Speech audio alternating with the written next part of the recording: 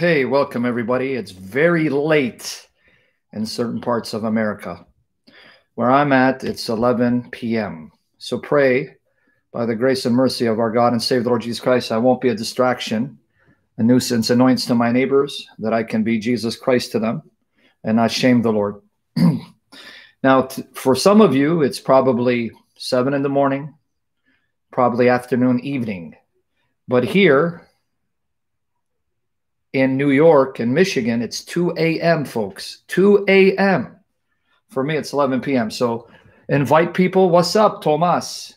God bless you, brother. I hope you're not going to sleep. I know it's 1 a.m. for you, but obviously you're up, huh? Do you work tomorrow? No, Real Me, it's not live. It's Memorex. Real Me is asking, is this live? No, Real Me, it's not. It's actually fake you, and it's not live. It's Memorex.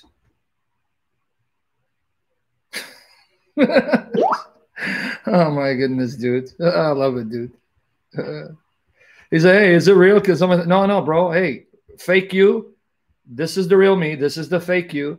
It's not live. It's Memorex. Now I'm dating myself, right? I'm dating myself. Some of you guys know what I'm talking about. You guys remember that commercial? It's not live. It's Memorex.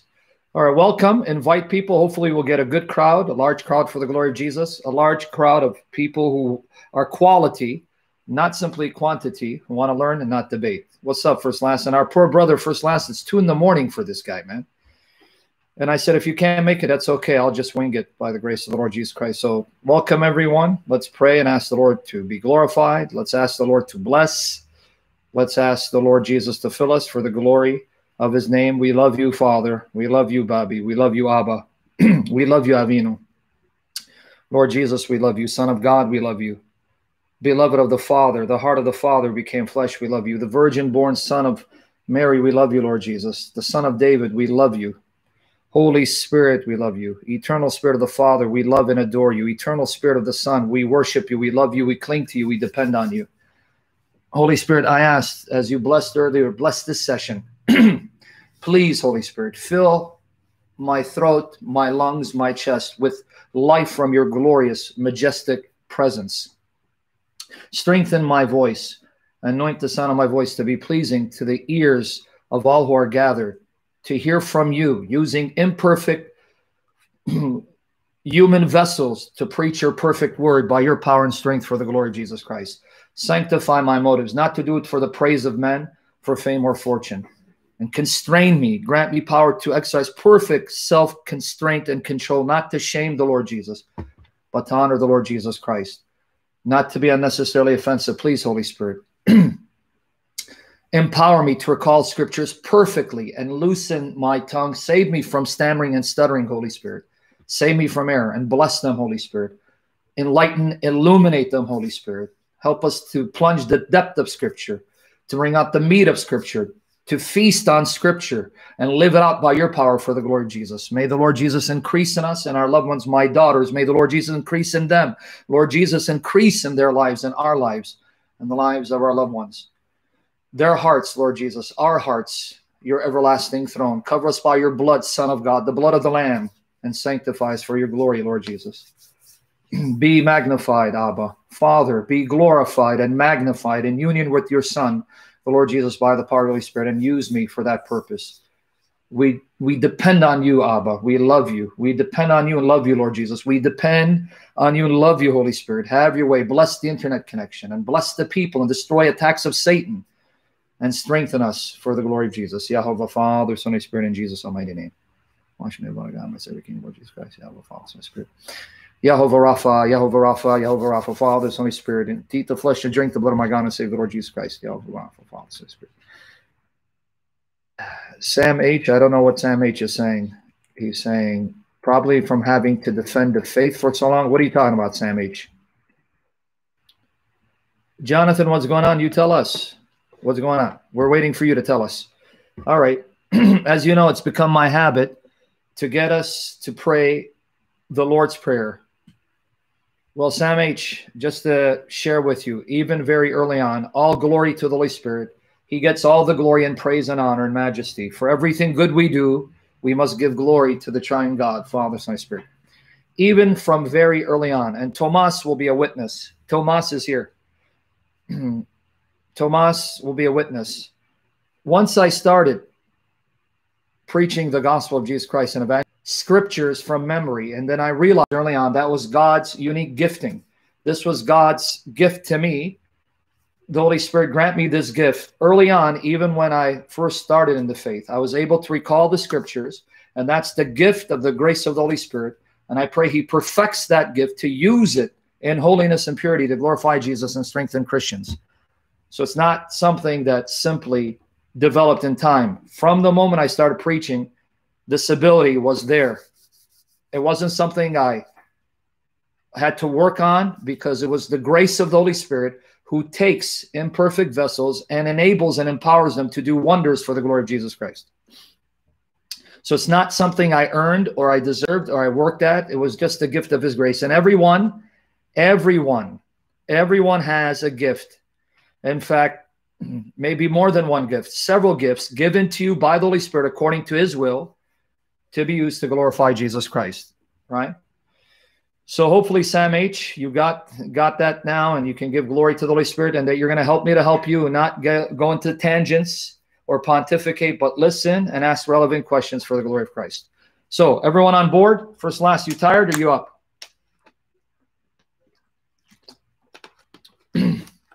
And by the way, let me just confirm that before we say the Lord's Prayer.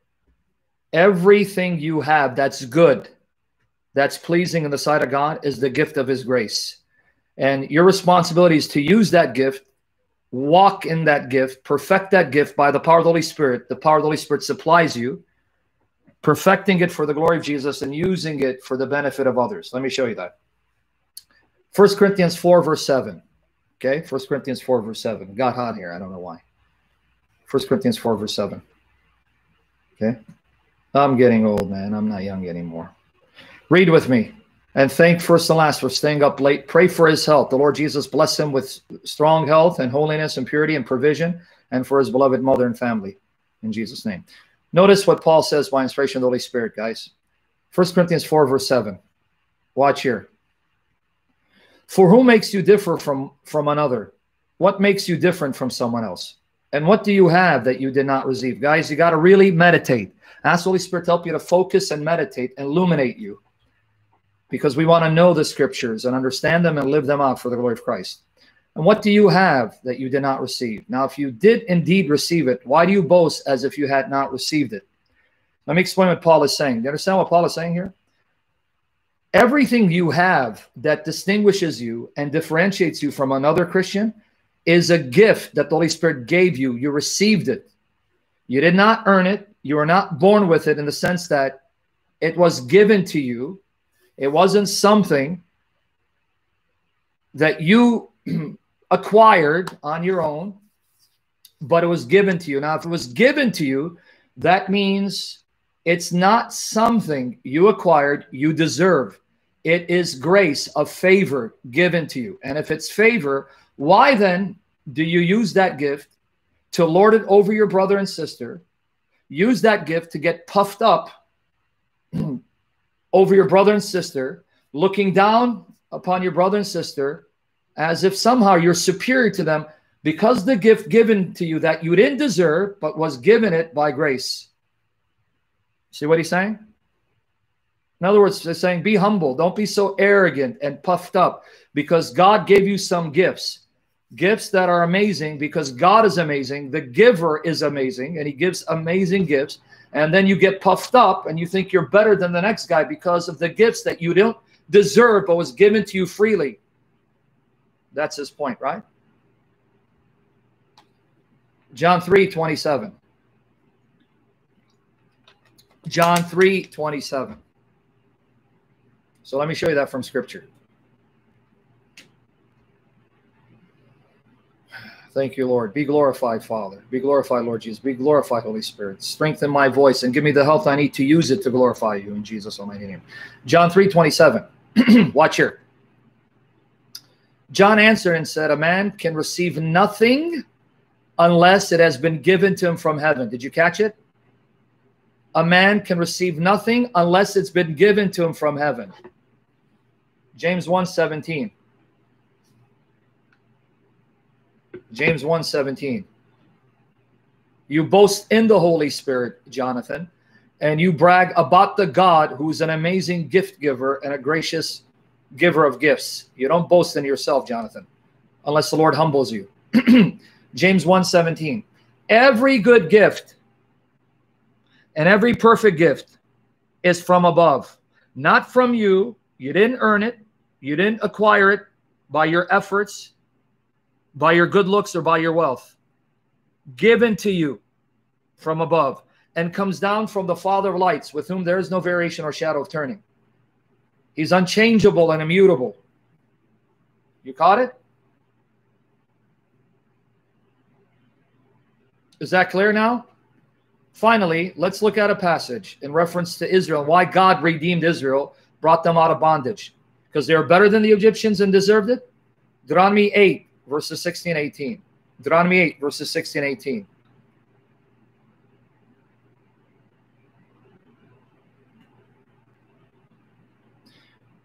Who fed you in the wilderness with manna? God fed you with manna in the wilderness, which your fathers did not know, that he might humble you, and that he might test you to do you good in the end. Then you say in your heart, my power and the might of my hand have gained me this wealth. That's what you may say in your arrogant, wicked heart. My own power, my own might, the might of my hand, gained me this wealth. And you shall remember the Lord your God, Jehovah your God, for it is he who gives you power to get wealth, that he may establish his covenant, which he swore to your fathers, as it is this day. Is that clear now? Did it sink in by the grace of the Holy Spirit? Did it sink in?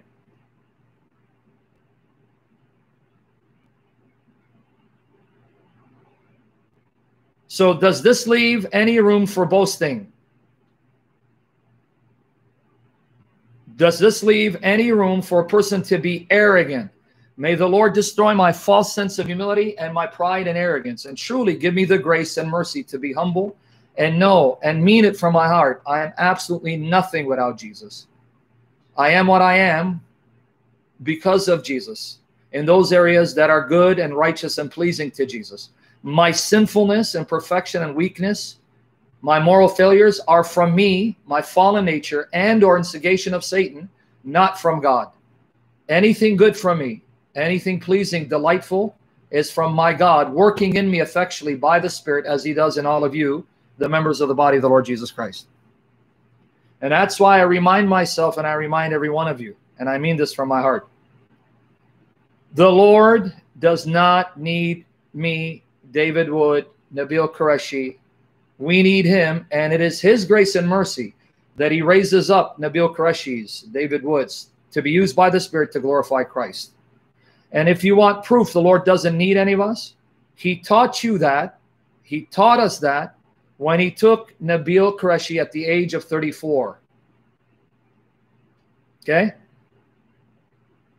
Because now Nabil is deathless, pain-free, cancer-free. He's now fully alive, albeit without his physical body. He's alive as a glorified spirit with a spiritual shape by which you can still recognize him, awaiting the time when the Lord Jesus will bring his spirit and then reunite his spirit with his body that the Lord will raise and make indestructible.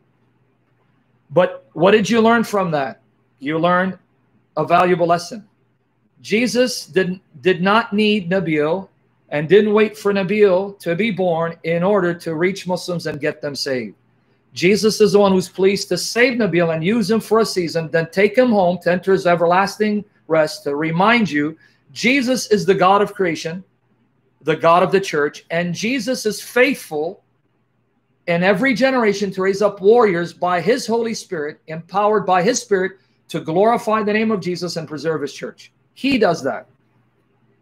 What we contribute is sin, moral failures, resistance, and imperfections. In fact, sometimes we mess things up and get in the way, but God is still pleased to use us nonetheless. So is that clear? Is that clear? And help me to help you guys focus. Don't pontificate, get into side discussions or debate me. It's not the time. I just want to make sure it sinks in.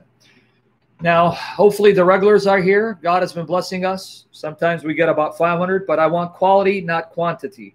A lot of quality people want to learn. for the glory of Jesus Christ. Now, that said, we're going to kill several birds with one stone in today's discussion.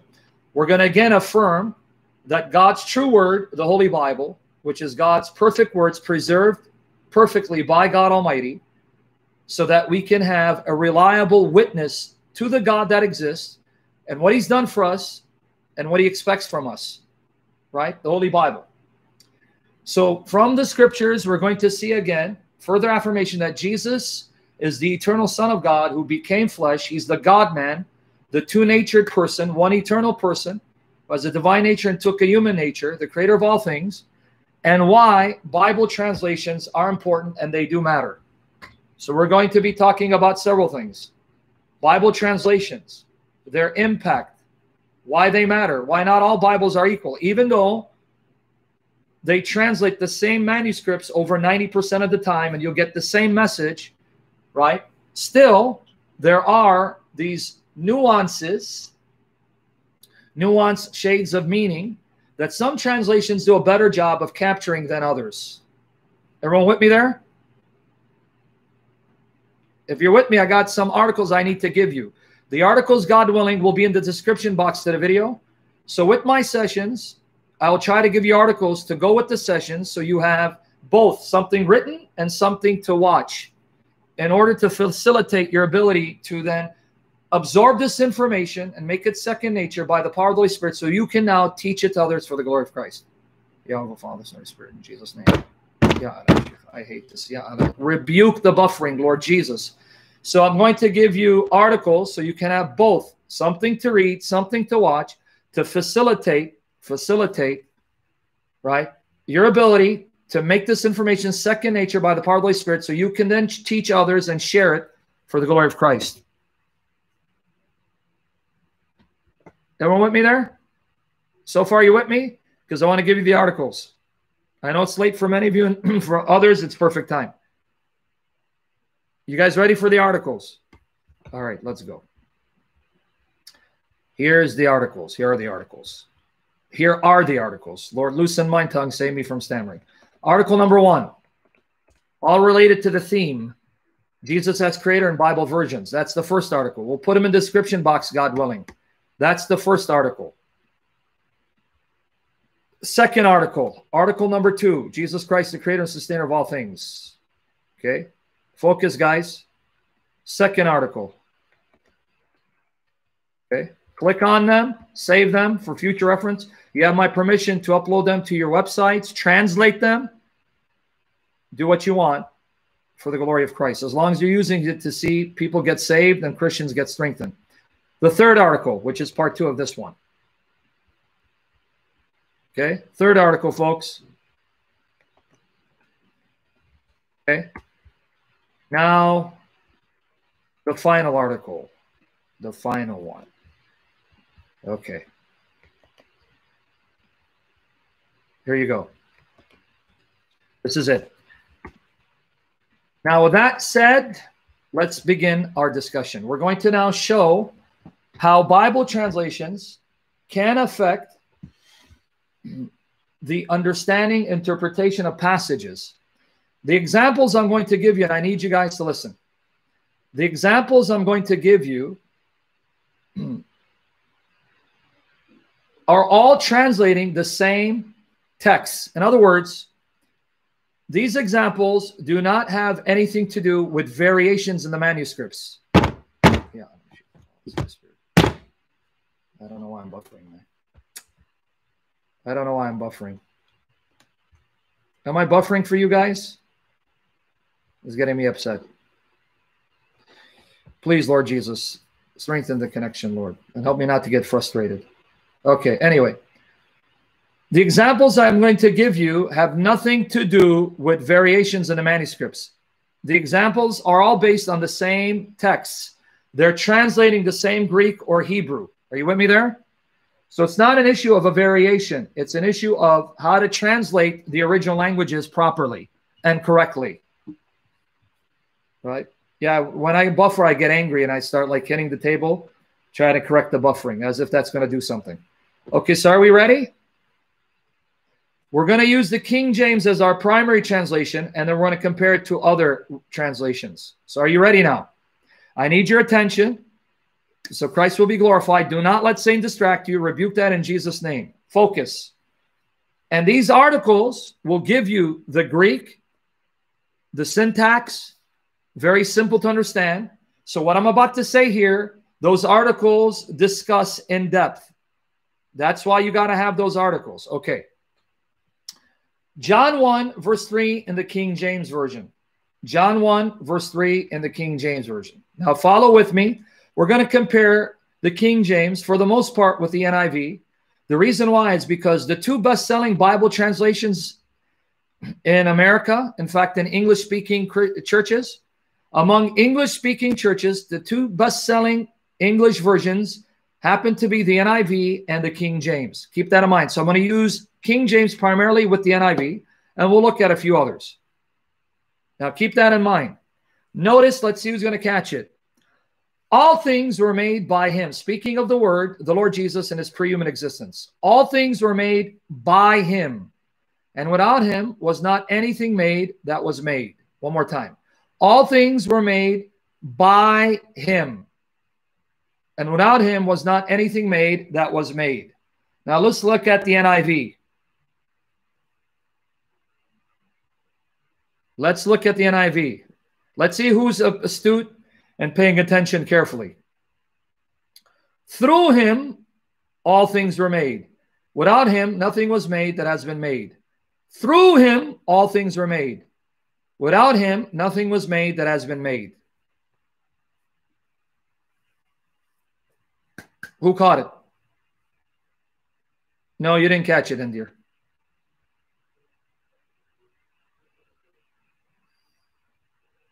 Shamir got it. Gaming stuff got it. First and last got it. Angie got it. The difference is between by and through.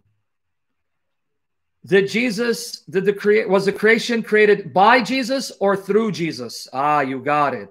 And you're going to see why. The difference in the translation of the Greek preposition, dia. It's dia, D. Shortened form, right? Dia, D, right? The difference in translating that Greek preposition is used by anti-Trinitarians, those who seek to rob Jesus of his glory and demote Jesus from the status of being God Almighty. They use the difference in the translation to show that Jesus is not the Almighty Creator, but that the Almighty Creator is God the Father, and that God created through Jesus. So Jesus had a secondary role in order to rob Jesus of being the Almighty Creator of all things.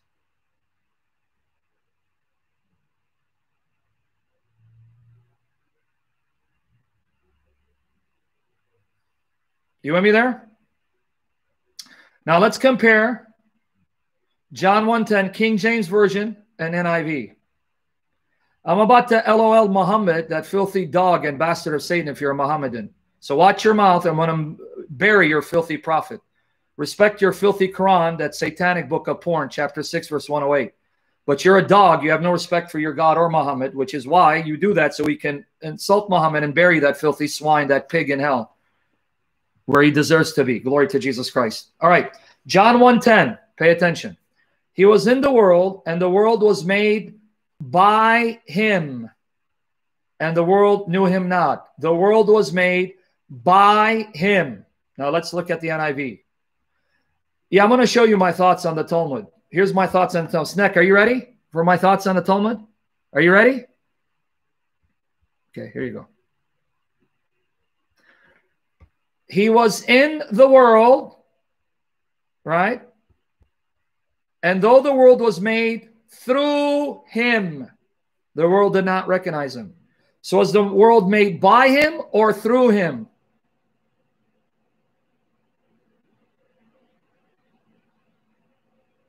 Wicked, please don't pontificate. Sit there and listen.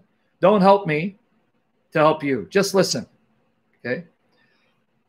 So everyone seeing that? You see how when the King James translation was the chief translation for English-speaking churches for over 300 years, everyone read these verses as stating that creation was created by Jesus. That Jesus created all things in an active primary sense, not in a secondary sense, in a secondary role.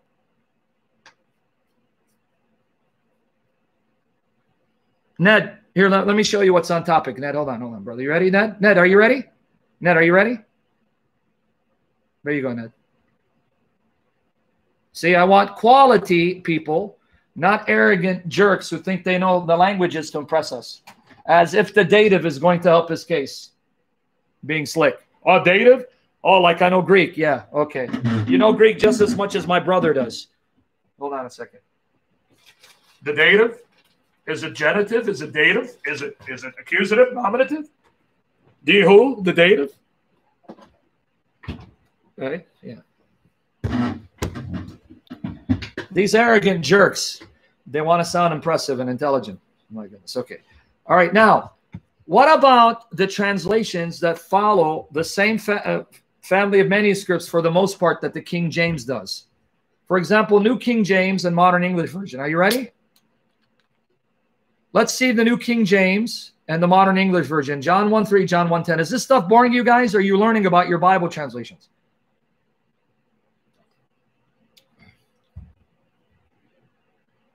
Exactly. And are you finally getting it, right? Okay. Is that the New King James? You didn't tell me. You didn't tell me if that's the New King James. Hold on. He doesn't. He just posted. Doesn't tell me if it's New King. Okay. Okay. Don't get upset. First last dude, bro. Chill. Better check yourself before you wreck yourself. Here, New King James. All things were made through him, and without him nothing was made that was made. John 1:10, New King James. He was in the world, and the world was made through him, and the world did not know him. Now, Modern English Version. Modern English Version, John 1:3, John 1:10. Modern English Version. All things were created through him, and without him nothing was created that was created. John 1:10, Modern English Version. He was in the world, and the world was created through him, yet the world did not know him. Do you see that? With the rise, the proliferation of modern versions, the Greek of John 1:3 and John 1:10 is now translated as creation being made, coming to existence through Jesus, whereas up until the rise of modern translations for over 300 years, English-speaking Christians who only followed the King James read in their Bibles that all creation came into existence by Jesus. All creation was created by Jesus. The world was created by Jesus, which correctly indicates that Jesus didn't play a secondary role, a secondary inferior role to the Father in creation. He's just as responsible for creating all things as the Father and the Holy Spirit are. He's just as responsible in creating all things as the Father and the Spirit happen to be. He played an active role to the same extent the Father and Spirit did. You're getting it? Okay, everyone getting it? Okay, I'm going to give you a couple more examples. A couple more examples. We're going to compare again King James NIV, the primary translations. King James NIV. Hebrews 1, verse 2. Hebrews 1, verse 2. King James NIV. And we're going to go into some meat. Okay? Hebrews 1, verse 2. Here's the King James. Hath in these last days spoken to us by his Son, whom he hath appointed heir of all things, by whom also he made the worlds. By whom also he made the worlds. NIV. Okay, watch here. But in these last days he has spoken to us by his Son, whom he appointed heir of all things, and through whom also he made the universe. Through whom also he made the universe. Exactly the only way. That's exactly the argument of the anti-Trinitarians and cultists. They use that argument the only way. Let me repeat what the only way said, just like Ender got it. NIV makes it sound like Jesus was just a tool of God. That's exactly what the Jehovah's Witnesses teach. So you guys are getting it. The light switch went on. Light switch went on. Ah. Michelle, you got it. I want to kiss your head. One word can destroy a man's beliefs. And guys, can I prove to you that's exactly what anti-Trinitarian cultists do? Here's the link. James White, one of the best Trinitarian apologists we have, debates a former Trinitarian turned heretic, Patrick Novice. Is Jesus God? And their debate is in two parts. In part two, they debate the proper meaning of the following passages. I'm going to give you the link. John 12:41, 1 Corinthians 8, verse 6, Hebrews 1, and Colossians 1, 15 to 17. So along with Jesus's I am sayings. I'm going to give you the link. Actually, Muhammad is dead, and he's a filthy scum pig, bastard of the devil, buried in hell by Jesus Christ, Muhammad's God and judge. Here's the link, guys. Okay? Do me a favor. Can you do me a favor? Click on the link. Focus for the glory of Jesus. Don't let Satan's children distract you. I just gave you the link. Click on the link. Listen to the debate. That's precisely Patrick Novice's argument, which James White soundly refutes. Glory to Jesus. Praise the Lord for our brother James White. When it comes to the Trinity, he does a phenomenal job. He schools him on the Greek prepositions. But Patrick Novice used the preposition to show that Jesus played a lesser secondary role, and even says Jesus is not identified as the creator. God the Father is the creator, and Jesus was used by the Father to bring all creation into existence. That's exactly his argument, guys. Are you listening? By the power of the Holy Spirit, you focus so you can learn and grow. Jonathan Terrell, can you call me on Skype so I can humiliate your mother for being a satanic slut, giving birth to a satanic bastard like you? Can you call me on Skype so I can embarrass you with your logic? Are you man enough? Are you more man than your mother to call me and debate your logic so I can humiliate you for the glory of Jesus, muzzle another filthy dog of the devil? Oh, you can download it for free, you filthy dog. Don't hear. And if you don't, I'm going to muzzle you like the Shia muzzled your mother. You got 10 minutes to call me, or I'm going to block you. See, when a filthy demon, a demonic bastard of the devil comes and robs Jesus of his glory, I shame and humiliate him and his mother for being a tool of the devil to give birth to such a satanic bastard like you. But you're not man enough, right? You're not more man than your mother. You won't call to defend your filthy God, your satanic God. Tommy, did Elijah love the prophets of Baal? Did Paul love the Judaizers who preach the gospel? Or do they mock and insult them and call them dogs and sons of the devil, Tommy? But you're stupider, because if someone insulted your mother, you would be zealous for honor, but you have no honor. You'll let someone rob Jesus of his glory, and you're going to play the love your neighbor card because you are a filthy dog as well, Tommy. Okay? Okay, now for the rest of you, in Jesus' name, focus. You guys focused? Yeah. Everyone here focusing? Here's the link again. Here's the link again. Listen to how Patrick Novice uses that very argument that the preposition shows that Jesus is not the creator. He denies that Jesus is the creator. And he says that the Father is the creator, and that the Father used Jesus as a tool to bring creation into being. He used that very argument, and glory to Jesus, James White schooled him on the Greek and the implication of the prepositions. Are you with me there? Let's look at a few more examples. 1 Corinthians 8, verse 6, King James versus NIV. 1 Corinthians 8, verse 6, King James versus NIV. Let's see if you guys catch the difference. So I hope you saved that link to that discussion. But to us, there's but one God, the Father, of whom are all things, and we in him. And one Lord Jesus Christ, by whom are all things, and we by him. By whom are all things, and we by him. But now NIV. Focus, guys. NIV. Yet for us there's but one God, the Father, from whom are all things, from whom all things came into being, from whom all things came, and for whom we live, from whom all things came, and for whom we live.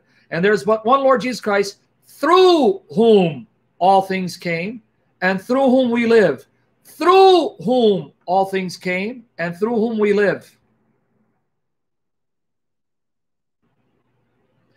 Did you see in every single passage where the inspired author, by inspiration of the Holy Spirit, affirms Jesus's role in creating all things, the King James translates the Greek prepositions as by, showing that Jesus played an active role and that he's just as much responsible for the creation of all things as the Father and the Spirit are, whereas the NIV, by translating it as through, can be manipulated by cultists and anti-Trinitarians to show that Jesus's role was secondary and not primary like the Father's.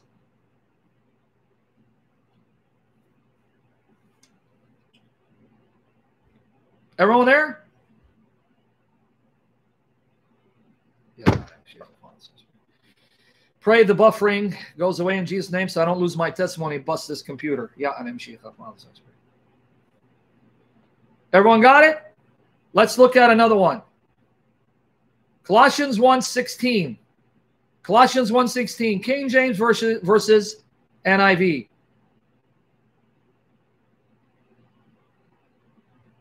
Colossians 1:16.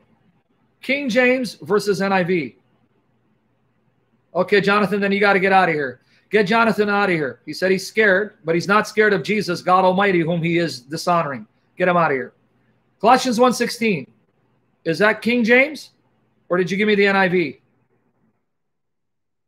King James versus NIV. Okay, one more time.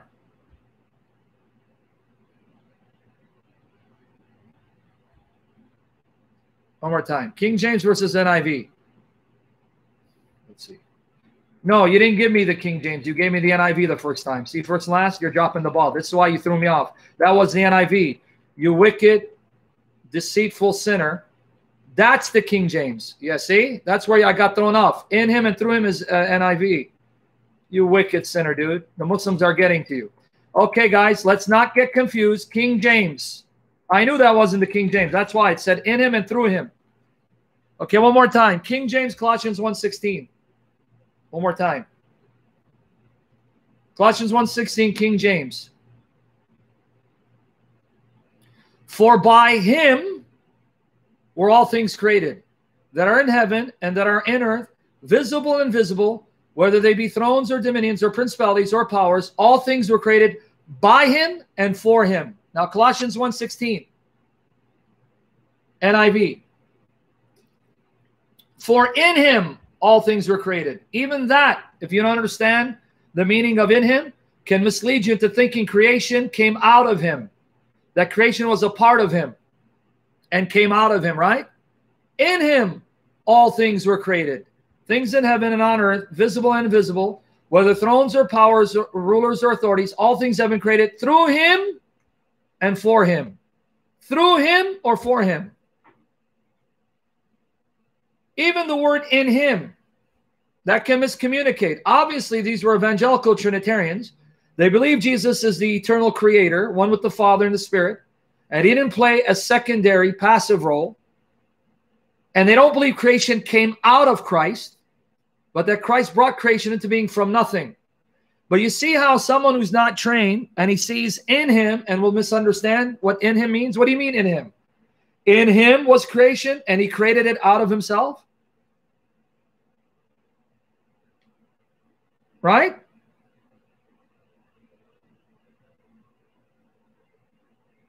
Everyone with me there? I want it to sink in before I move on. Let's see. Just a few days after. Okay. Here's this link I want you to listen to. Although it's from Chick Tracts, this is the gentleman I was talking about, David W. Daniels. He is a bona fide scholar. He has studied languages. He even went to Fuller and used to be anti-King James and followed the scholarly community in embracing modern versions and also believing that the earliest Greek copies of the New Testament books should be prioritized because they're superior, but then changes position and has become King James only. Now, he does work for Jack Chick, and I said to my Catholic brothers, Orthodox brothers, there's a lot I disagree with, and some of the things they say can be cruel and harsh, and there are some factual errors. So don't throw out the baby with the bathwater, right? In other words, take the things he says that are good and solid and ignore everything else. That's what I do with everyone. I'll hear someone out when I think he says something that is solid and factual and faithful to Scripture, I'll accept it. When I believe he's diverging from the facts or misinterpreting the facts or distorting the facts, I ignore that. Here's a video he did, okay, on this very issue. Can I play it? Would you guys mind if I play it? You guys, it's about this very issue. And notice the title says, is Jesus creator or middleman? Middleman in quotations. Can I just play it? Okay, listen to me. Listen to him. I started Bible college in 1981. Just a few days after I started Bible college in 1981, an article came out in Time magazine about a United Church of Christ minister named Mansfield Caseman who wanted to be ordained a Presbyterian minister. They asked him what should have been a simple question. Was Jesus Christ God? Caseman answered, no, God is God. Well, that's kind of obvious. God is God. But is Jesus Christ God? Caseman refused to answer. In fact, Caseman refused to say whether Jesus Christ bodily rose from the dead or even to define the Godhead in any detail. Okay, so the guy's a heretic. Get rid of him. That's not what they did. After a fierce debate, a majority decided that they would ordain him as a Presbyterian minister anyway. Can you believe it? Okay, almost done. Listen to his argument. And I agree with what the brother said. There's a lot of stuff about Chick that you need to reject. It's factually incorrect. But there's stuff that he says when it comes to Bible versions. Hear him out, and wherever he's right, accept. Wherever he's wrong, reject. For the glory of Jesus Christ. Now listen. Listen to the point he makes. What would cause a person to think that Jesus Christ wasn't God? It couldn't be the Bible that he read, could it?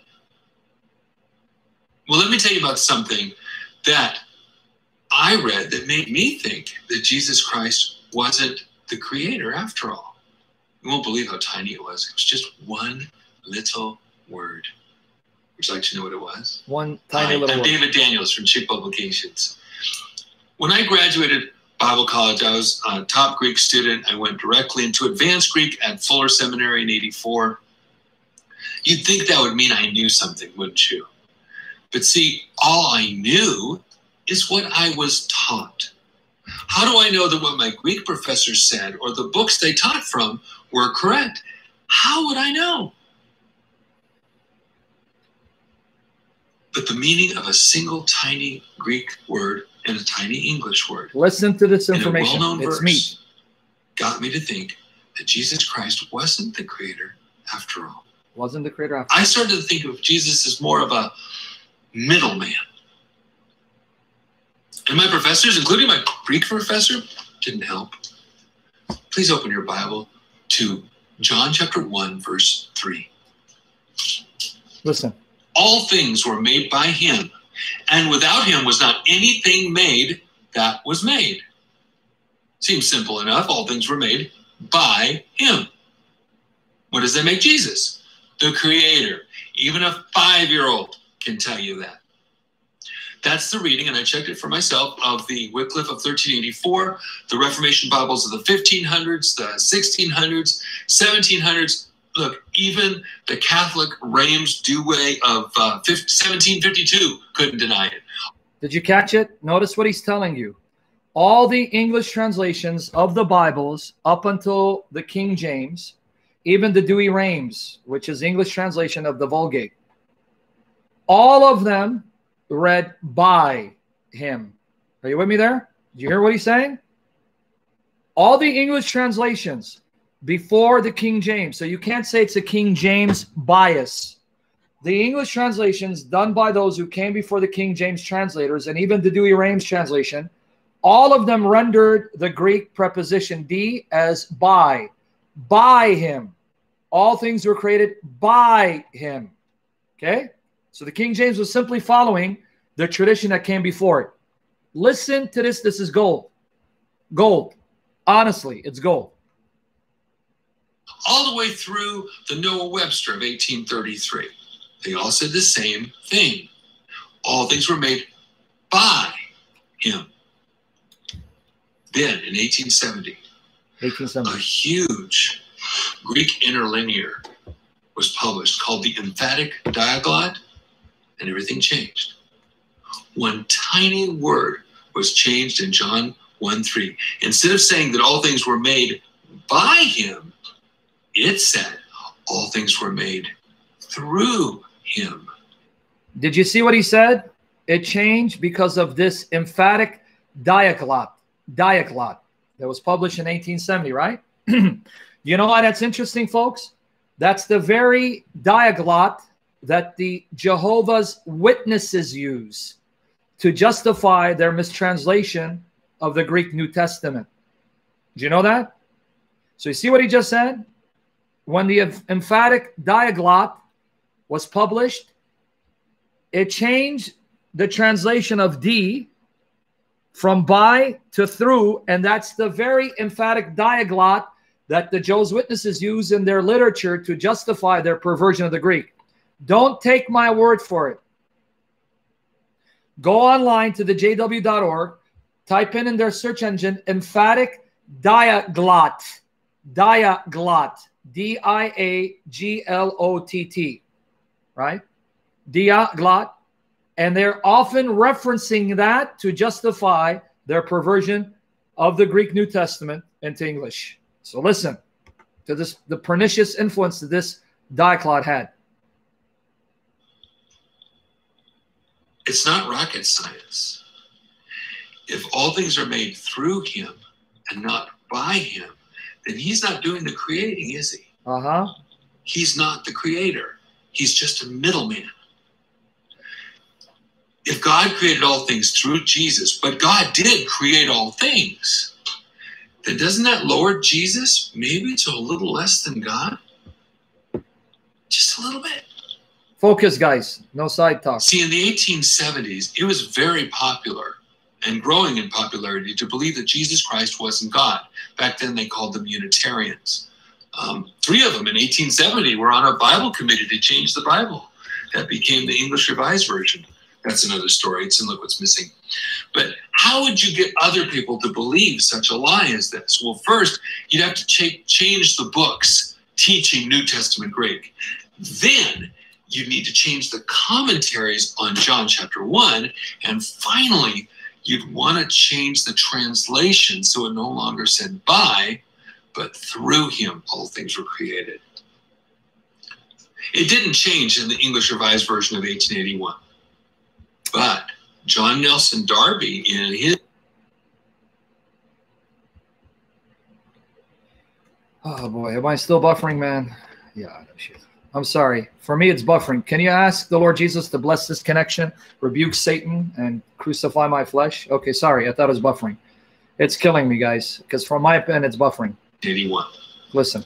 But John Nelson Darby in his Bible of 1884 and 1890 changed by to through. And starting with the American Standard Version of 1901 published by Thomas Nelson, John 1:3 now said through, not by. Almost all Bibles said it now. I made a chart. I'll make that available. All these Bibles don't say that all things were made by him. They say all things were made through him. The New American Standard had it right. Even it said by him. However, they changed that in the 1995 update, and now it also says through. Did you catch it? The New American Standard Bible, when it first came out, said by him, but then they revised it, 1975, I believe he said, to through. Do you see what I said yesterday? It confirms what I was saying yesterday. With the King James, you have a fixed standard. The King James, it's a fixed standard. It won't change anymore. With modern versions, they'll be constantly updating them and changing them until the Lord Jesus returns. You see? Did you hear it? Are you seeing what's happening before your eyes? And it's happening in such a subtle fashion. In such a subtle fashion. Well, then go rewind, Jay. Don't, guys, if you're coming in the middle of this, don't ask me questions. Please respect everyone else. Rewind, go start listening and catch up. Don't disturb us in the middle, please. Okay? You see what's happening? The subtle attack on the translations of the Bible is taking place before our eyes, but it's so subtle that we're not catching it. It's as if we're asleep. Right? But glory to Jesus Christ, the Almighty God, who loves his church and loves his creatures, to raise up men and women of integrity, to make these facts known for us so that we don't have an excuse to be asleep, that we are awake and alert spiritually by the power of the Holy Spirit. Right? Let's finish it. Listen. Don't look to the New King James to save you. Listen. It also says through. 1979, 82, all of them. So did the first of the King James lookalikes, the modern King James version of 1962, and this rare 1971 edition here of the King James 2 version also says through. Even the 2014 MEV, the modern English version, also says through. Et tu, Brute? Yep. After years of searching, I found out that God really did keep his promise to preserve his words. And those words are preserved accurately, perfectly in English in the King James Bible. Jesus Christ is the creator. All things are created, made by him. Amen. Preach it. But he's also the judge. And I would not want to be there to watch all these new version writers being judged by him. Amen. You? Let me close with this. You may not have this problem. Here's the link. You may know that God is the creator and Jesus Christ is God and Jesus Christ is the creator. You may have a strong theology. Understand what he's about to say. This is now very important how he ends it. You know the Trinity is true. You know Jesus is God Almighty. You know these passages teach that Jesus is the active creator. He played an active role just as much as the Father and Spirit did, because the one God is Father, Son, and Spirit, and all three persons of the Godhead are fully responsible for all creation. They all played an active role. And creation belongs to all three persons. Creation is the work of all three persons equally. You know that. You know that. But here's the problem. The generation that's highly biblically illiterate, who go to churches that are watered down and compromised and are not being taught the meat of the word, they don't know that. Listen. You may have good Bible doctrine, but there is a generation of people that has arisen called the millennials. And many of them agree with Mansfield Casement. They think that Jesus Christ is a good guy, but he's not God. Are you going to give them a Bible that feeds that doubt?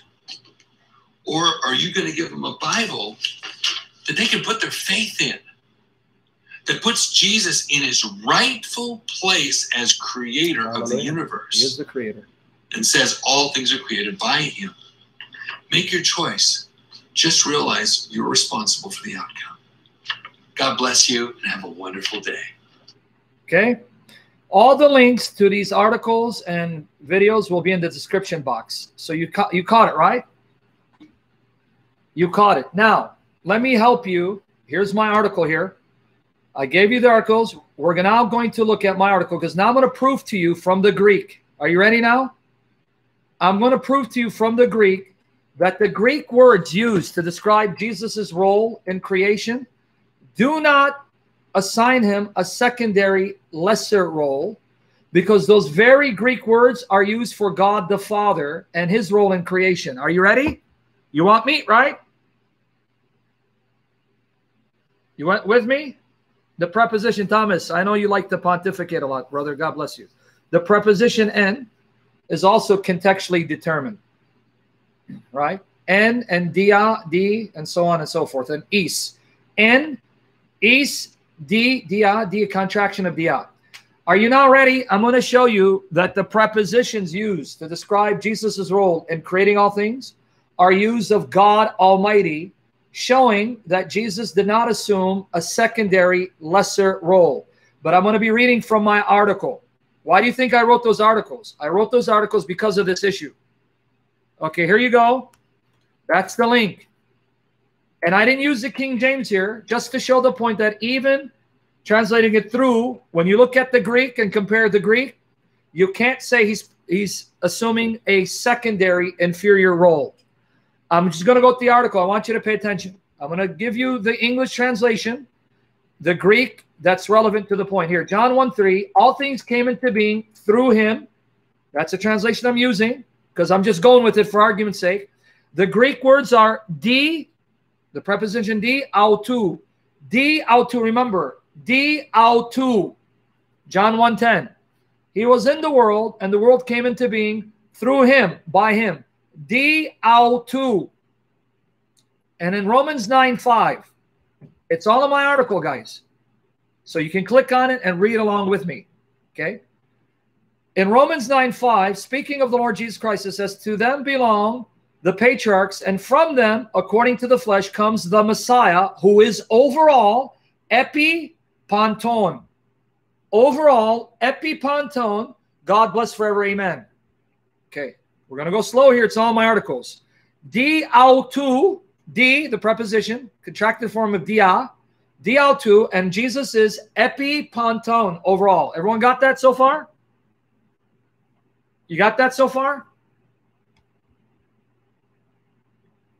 You got it? I just want to make sure you're getting it. All right. Let's go to the other examples. 1 Corinthians 8, verse 6. Yet for us there's one God, the Father, from whom are all things and from whom we exist, and one Lord Jesus Christ, through whom who are all things. Who autou, who are all things, and through whom autou we exist. So remember these words. Autou, who, epipanton. Autou, who, epipanton. I gave you that in translation in the article. You don't even need to know Greek, okay? Remember these prepositions. Okay, now Colossians 1:16, 17.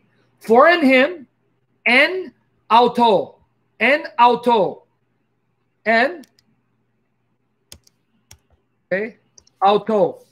Okay, remember that. In him, better by him, in him can miscommunicate. All things in heaven and earth were created, things visible and invisible, whether thrones or dominions or rulers or powers, all things have been created through him, autou, for him, eis auton. Eis or heis auton. No, not heis. I'm sorry, forget it. Don't pronounce it heis. Forget it. Lord, save me from error. Eis auton. So remember this. Jesus is said to have created autou, who, en auto, right? Eis auton. So the prepositions I want you to remember are di, okay, en, eis.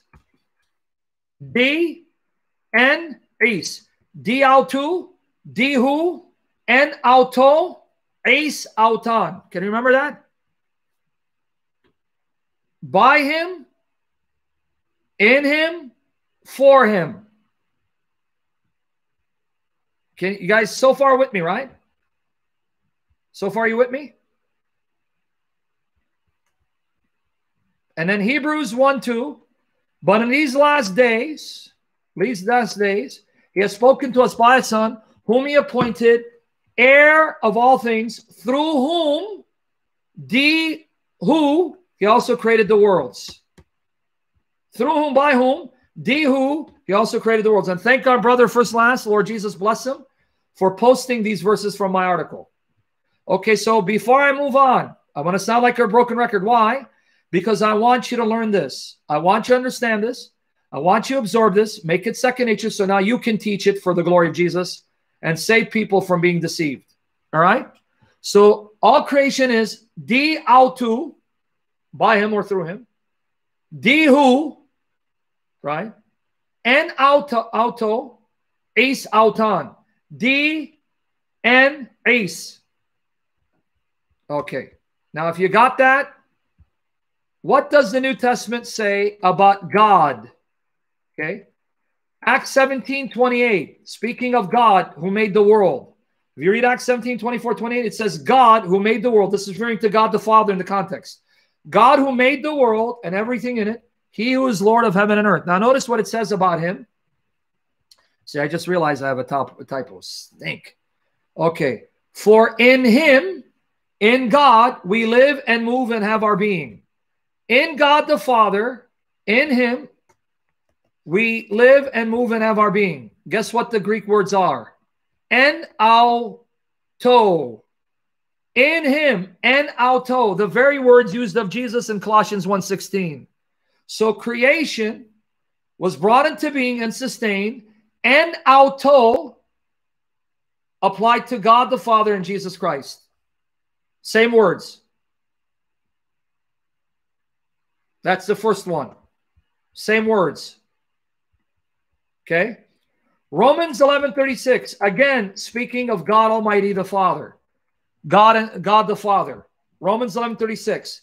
Notice the prepositions. Romans 11:36. Speaking of God the Father. For from him and through him, di autu, and to him, eis auton, are all things. The very words used of Jesus in Colossians 1:16.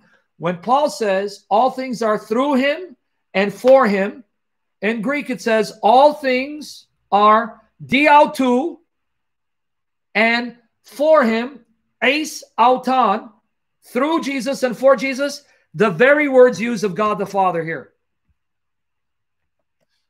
From him, through him, di autu, and to him, for him, are all things. Same language. Here it is. Same words, prepositions. One place Paul says, di autu, eis auton, in reference to God the Father. All things are di autu, eis auton, reference to God the Father. But then in Colossians 1:16, he says, all things were created, di autu, eis auton, in reference to Jesus. Would anyone assume that because these prepositions are used for God the Father, that shows that the Father played a secondary, lesser role? Would anyone assume that?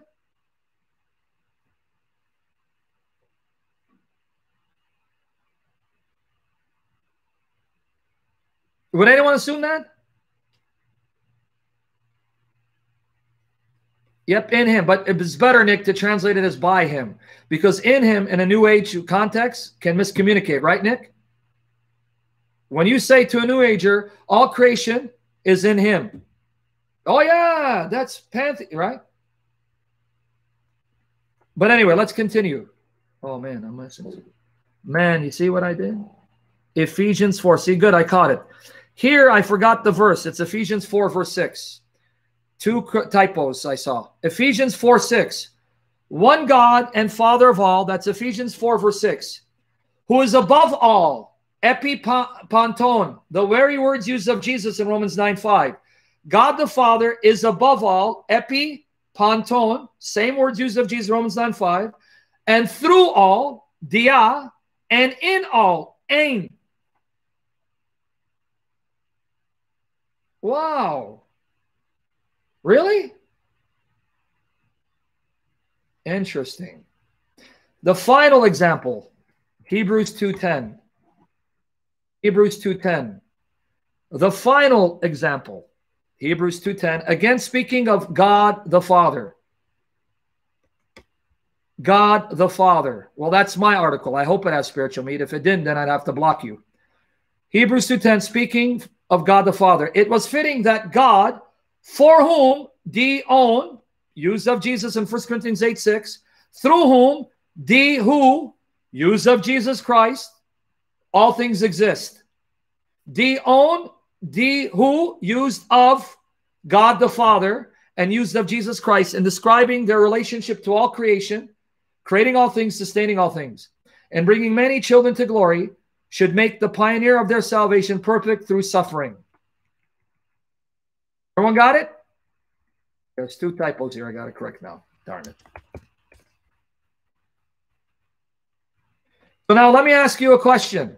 If the same language prepositions are used for the Father and the Son in their roles in creating all things and sustaining all things, why would someone assume that Jesus is taking a secondary, lesser role than that taken by the Father when the same language is used to describe the Father's role in creating and sustaining all things that's used of the Son, showing Father, Son, and Holy Spirit are fully responsible for all creation, and all 3 were fully active to the same degree in creating all things and sustaining all things.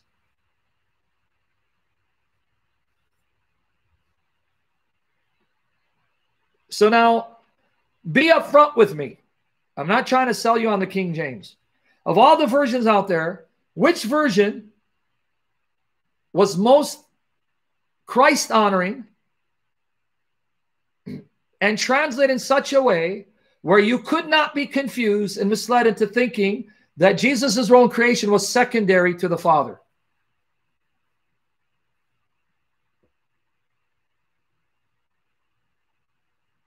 That's it. There you go. Now, do you want further proof that Jesus' role in creation is active, primary? He's just as responsible for creating all things as the Father and the Spirit are? Okay, let's go to Psalm 102, verse 1. Psalm 102, verse 1. Psalm 102, verse 1. I hope this is blessing you.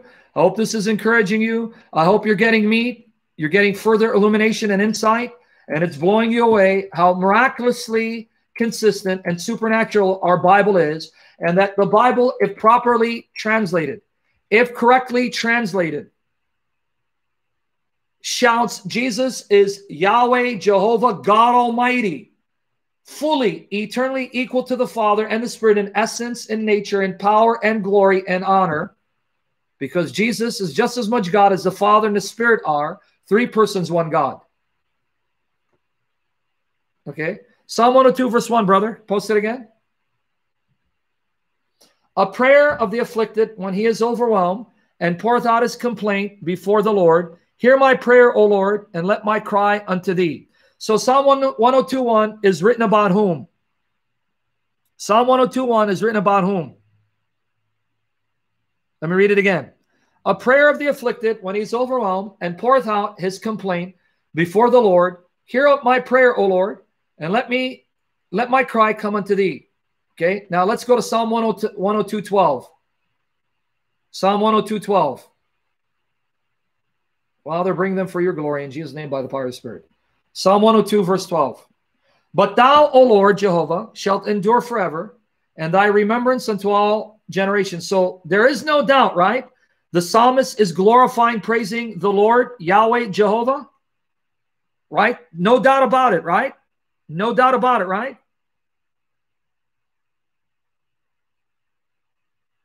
Okay, let's see what the psalmist says about the Lord God and his role in creation. Psalm 102, 25 to 27. Psalm 102, 25 to 27. Psalm 102, 25 to 27. Of old hast thou, he's speaking to the Lord Jehovah now. The psalmist saying to Jehovah, of old, in the beginning, long ago, you laid the foundation of the earth, and the heavens are the work of thy hands. You, Jehovah, created the heavens by your own hands, by your own infinite power. Plural, to show the infinitude of his power. And you personally laid down the foundation of the earth. They shall perish, but thou shalt endure. Yea, all of them shall wax old like a garment, and as a vesture shalt thou, you will roll up creation like a garment. You're rolling it up because you're sustaining creation, because you made it by your own power. A vesture shalt thou change them, and they shall be changed. But thou art the same, and thy years shall have no end. Now notice what the psalmist said about Jehovah God. You, Jehovah, are the eternal, unchangeable, immutable creator, sustainer of all things. Unlike creation, which is wearing out and growing old, you remain the same. Your years never end. You laid the foundation of the earth, and the heavens are the work of your hands, and you rolled them up. So here it's talking about Jehovah's active role in creation. He actively creates all things and sustains all things, right? It's talking about Jehovah, right? Okay, now here's where I need you to type less and listen more. Don't type, read. Let it sink in by the power of the Holy Spirit. Okay, now watch what Hebrews does with this passage. Hebrews 1, verses 8 to 12. Let's read it slowly and follow with me, please. In Jesus' name, by the power of the Spirit, I hope you get it. Hebrews 1, verses 8 to 12. But unto the Son, to the Son he saith. So now the Father is talking to the Son. To the Son, he, the Father, says to the Son, thy throne, O God, is forever and ever. A scepter of righteousness is a scepter of thy kingdom. Thou, this is God the Father speaking about the Son, you, thou, the Son, thou hast loved righteousness and hate iniquity. Therefore, God, your God, thy God, even thy God, the Father became Jesus' God when Jesus became man. Thy God hath anointed thee with the oil of gladness above thy fellows. Now pay attention. The conversation continues. The Father continues addressing the Son in verse 10. So what does the Father say to the Son? And thou, Lord, Father speaking, saying, thou, Lord, in the beginning hast laid the foundation of the earth, and the heavens are the work of thine hands. They shall perish, but thou remainest, and they all shall wax old as doth a garment, and as a vesture shalt thou fold them up, and they shall be changed, but thou art the same, and thy years shall not fail. In Hebrews 1, verses 10 to 12, the Father took the words of Psalm 102 and used the words of Psalm 102 to describe his Son, Jesus, as the Lord, who at the beginning laid the foundation of the earth, who created the heavens by his own hands, who then rolls them up, and they wear out, but his Son remains the same, and his years never end. So the Father glorifies and praises the Son and says, you, my Son, are that unchangeable, immutable creator who personally created the heavens by your own hands, who personally laid the foundations of the earth, and you're sustaining them and rolling them up. Does that sound like Jesus took a secondary role to the Father?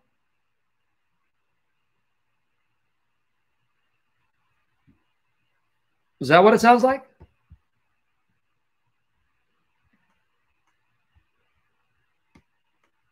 Is that what it sounds like, folks? This is all of those articles I gave you. But you want to let it sink in for a minute. The only way God the Father Almighty can take the words of Psalm 102, a psalm praising the eternal, unchangeable Jehovah God as the unchangeable, immutable, almighty creator, sustainer of all creation. The only way the Father can take those words and apply it to the Son and glorify and praise the Son as that God Almighty who's unchangeable, as if Jesus is the eternal, almighty creator, sustainer who never changes. That's why we're Trinitarians. Okay, let it sink in. I want to give you a minute to sink in.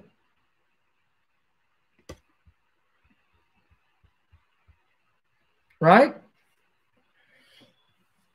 So even when these anti-Trinitarians use modern versions that render the preposition as through, I then turn the tables against them and show, well, hold on. Those same prepositions are used of the Father's role in creation. None of you will say that the Father took a secondary role and not a primary one. You see what I'm doing here?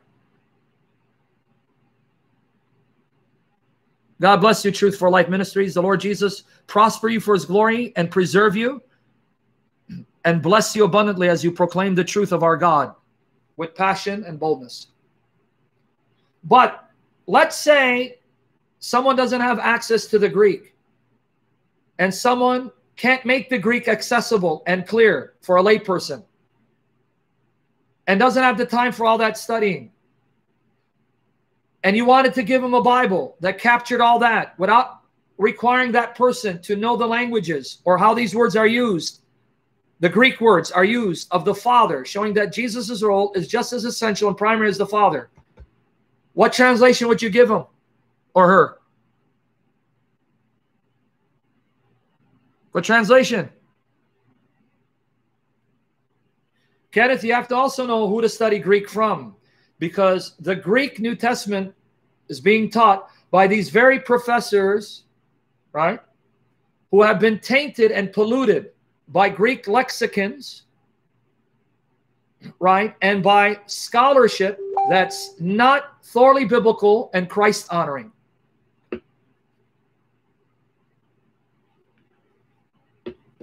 Okay? FG, when you say it's bad, you decide, my friend. It's not so much that it's bad as it is not as good and accurate and solid in these places, in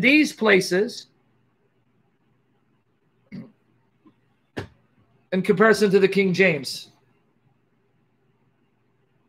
You with me there? Now, I want to just give you a minute to sink in, because if you guys are blessed, you're challenged, you're being fed, as Holy Spirit guides me to bless you and saves me from error, right? There's some other points I want to discuss, but if you're bored and you're tired and you're tortured, I can end it. It's up to you guys.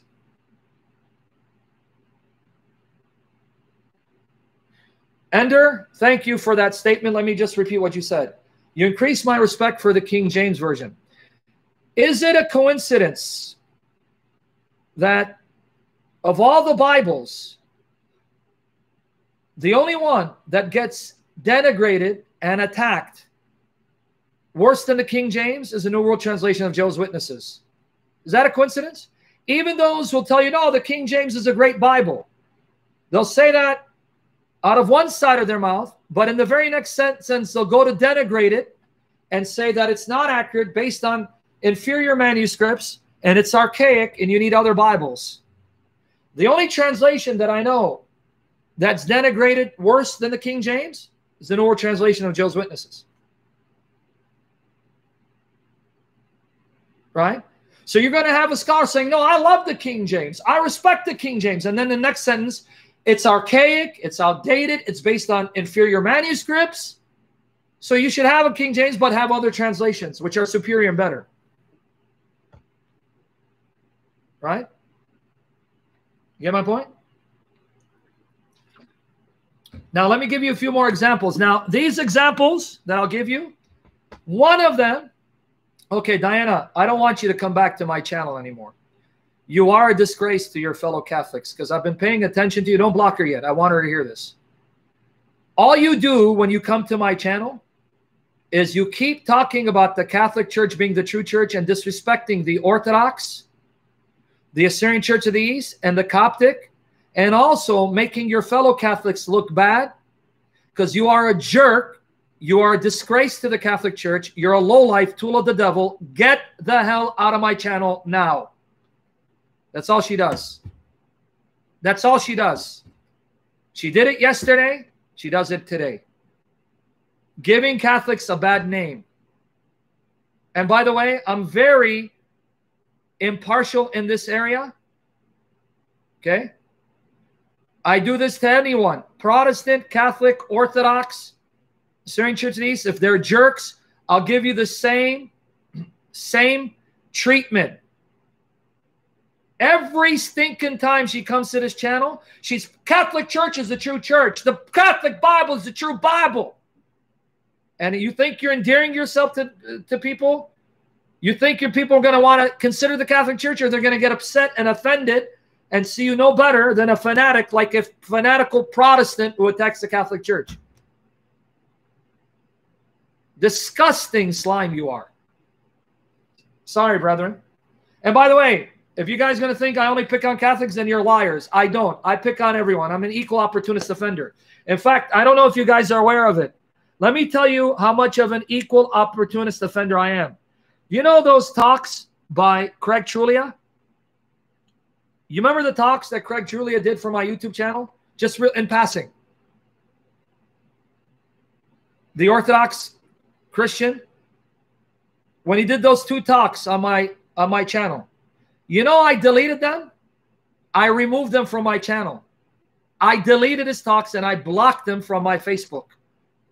Do you know why? Because he was going after William Albrecht viciously and attacking his character. And I deleted his stuff. Because William Albrecht is my brother in Christ, and we are a team, and I love him for the sake of the Lord. And he came in that one session, instead of making a positive case for what he believes about Mary, he started attacking William and others, and then got upset when I gave William a platform to give a response to those attacks without even mentioning by name. So I blocked him and I deleted his talks. That's how fair I am.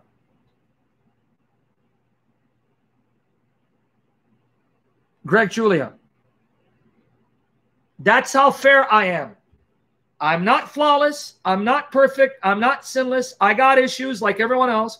But when I tell you, I love the Orthodox, the Catholic, the Assyrian Church, and the Coptic, and the various Protestant groups who are Trinitarian, I'm not saying it to tickle your ears and be a crowd pleaser. It's my conviction. This is what I believe. And I will not tolerate people coming here attacking other groups or propping their group, making others feel second best or inferior. You're not doing it in my channel. You want to do it, go start your channel or go to a channel that does it. All right? With that said, I keep noticing this girl. Every time she comes, yeah, the Catholic Church is best church. The Catholic Bible, think the Catholic Bible. Catholic, I'm manifesting. Timmy. Why you do this, Timmy?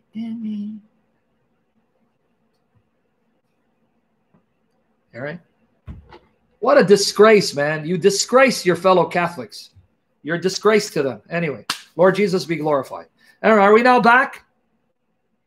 Yeah, you guys been breaking me. Okay, let me give you a few more examples to wrap things up in this session. Okay? Let me give you a few more examples. One example, they're translating the same text. Another example, they're translating a variant. You with me there? Let me show you another example. One example, they're translating the same text. So it's the same text before them, but they're translating it differently. And their translation does affect our understanding of the nature of Christ. Another example has to do with a variant reading, and even that variant reading is translated differently depending if you're reading King James or New King James or Modern English Version. Tyler, and you are a spiritual bastard, a satanic whore of the devil, and there's nothing you can do about it, Tyler. Nothing. All right, okay. Amen. Glory to Jesus Christ. Are we ready? You guys ready for the examples? Okay. Let's go into the examples. Micah 5, verse 2. Micah 5, verse 2. King James Version. Let's start with that, guys. Pay attention now. Regroup. Ask the Lord Jesus to have mercy on us, forgive us, and constrain us and focus. Because these are satanic distractions. Micah 5, verse 2. But thou, Bethlehem, Ephratah. Pay attention. Thou, Bethlehem, Ephratah, though thou be little among the thousands of Judah, yet out of thee, out of you shall come forth unto me, that is to be ruler in Israel, whose goings forth, notice it's plural, goings forth have been from old, from everlasting. So did you catch it? A human ruler will arise from Bethlehem, whose goings forth, meaning his activities, he's been quite active from the beginning, from everlasting, from eternity. So this human ruler is more than a man. He's an eternal being who becomes flesh. An eternal person who steps out of eternity, enters time to become a human ruler over Israel. Everyone got it? The New King James also does an excellent job of translating it. Let's look at the New King James. New King James. But you, Bethlehem Ephrathah, though you are little among the thousands of Judah, yet out of you shall come forth to me the one to be ruler in Israel, whose goings forth are from old, from everlasting. Now, even the New American Standard Bible does an excellent job. New American Standard Bible. Watch here. Thank First Last for staying up so late. He doesn't get paid. He does it out of his love for Jesus and us. Lord bless you, brother. But as for you, Bethlehem Ephrathah, too little to be among the clans of Judah, New American Standard Bible, from you one will go forth for me to be ruler in Israel, whose goings forth are from long ago, from the days of eternity. Excellent, right? King James, excellent. New King James, excellent. And New American Standard Bible, excellent, right? This human ruler who will come out of Bethlehem, his goings forth, plural, his activities have started from the very beginning, and he's from the days of eternity. He's from everlasting. He steps out of eternity, enters into time, affirming the two natures of this one. He's eternal, therefore God, who becomes man, becomes flesh to rule over Israel. But now let's read NIV. NIV. NIV, guys, pay attention. Guys, don't let Satan distract you, please. Pay attention. But you, Bethlehem Ephrathah, though you are small among the clans of Judah, out of you will come for me one who will be ruler over Israel, whose origins are from old, from ancient times. He has an origin, and his origins are from old, ancient times. So he's not from eternity.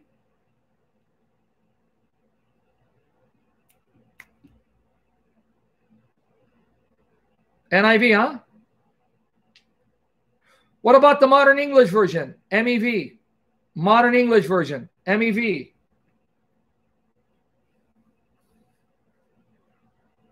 Modern English Version, MEV, which is supposed to be modernized King James. King James and Modern English. Micah 5:2. But you, Bethlehem Ephrathah, although you are small among the tribes of Judah, from you will come forth for me one who will be ruler over Israel, who his origins are from old, from ancient days. Modern English Version is modernized King James. King James and modern vernacular. And yet here they diverge from the King James. Exactly, Angie. Why do you think anti-Trinitarian cultists like Jehovah's Witnesses use these versions? Because now look at how the Jehovah's Witness Bible translates it. Brother, can you post the Jehovah's Witness Bible? Micah 5:2.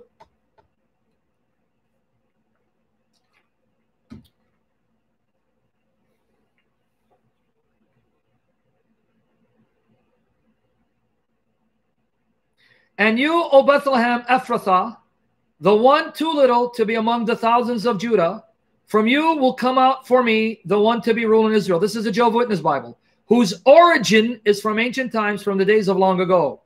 We'd expect the Jehovah's Witnesses to translate it this way, right? Because they deny that Jesus is uncreated. But why would the NIV and the Modern English Version, as well as the Christian Standard Bible, render it in such a way that can be used by anti-Trinitarians as a tool in their hands to show that even evangelicals are saying that this passage points to the origin of the ruler, and the ruler is not eternal?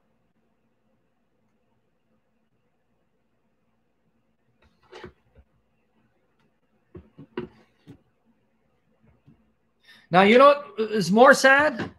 The two best-selling Bible versions, King James and NIV, they're the best-selling Bible versions in English-speaking churches around the world. Therefore, if you are going to a church that uses NIV and you read this passage, you could never use it as an Old Testament proof text that the Messiah, who's the human ruler, born of the Virgin, is from eternity, because he's an eternal person becoming flesh. Now, someone said, how does the ESV read? Let's see how the ESV reads. English Standard Version. English Standard Version. But you, O Bethlehem Ephrathah, who are too little to be among the clans of Judah, from you shall come forth for me one who's to be ruler of Israel, whose coming forth is from of old, from ancient days. There's your ESV. Whose coming forth is from of old, from ancient days. My advice, S. Draper, give up the New American Bible Revised Edition and stick with the Dewey Rames translation of the Latin Vulgate if you're a Catholic and want to follow a Catholic edition.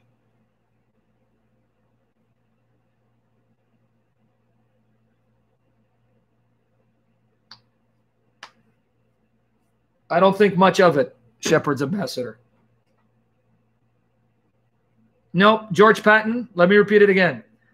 If you guys want a Catholic Bible that you can trust, that wasn't translated by liberal critical scholars, poisoned by liberalism, who are influenced by Satan, whether they realize it or not, who did not believe what the Catholic Church has taught historically, that the Bible is inerrant, inspired, historically accurate Word of God, do not go with the New Jerusalem Bible. Do not go with the New American Bible Revised Edition. Stick with the Dewey Rames.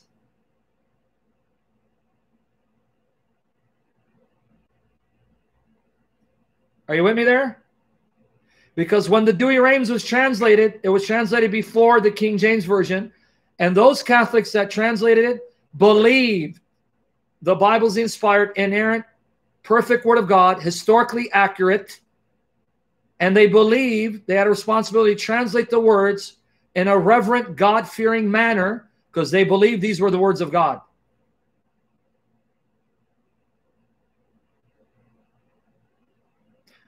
The New American Bible, translated by liberals. New Jerusalem Bible, liberals. Liberals who pay lip service to the Catholic tradition, but believe that the Bible's full of errors, contradictions, that Moses did not write the Pentateuch. Isaiah didn't write all 66 chapters of Isaiah. Daniel wasn't written 500 years before the birth of Christ. It is a forgery attributed to a figure in the 6th century BC. Okay? And first last quoted, Revised Standard Version, huh? But you, O Bethlehem Ephrathah, who are little to be among the clans of Judah, from you shall come forth for me one who is to be ruler in Israel, whose origin is from of old, from ancient days. Everyone got it? Guys, focus. Don't go off topic on side tangents, side issues. Don't ask me about variant readings right now. Just focus, please. Just focus with me. So, folks, what was wrong with English-speaking churches sticking with the King James for over 300 years when that guaranteed uniformity of reading so that you know that the Christians in California would be reading the same Bible that the Christians in Chicago are reading, or the Christians in Michigan, or the Christians in Indiana? You would at least know all of these churches were on the same page, reading the same version and reading the same version in the same way.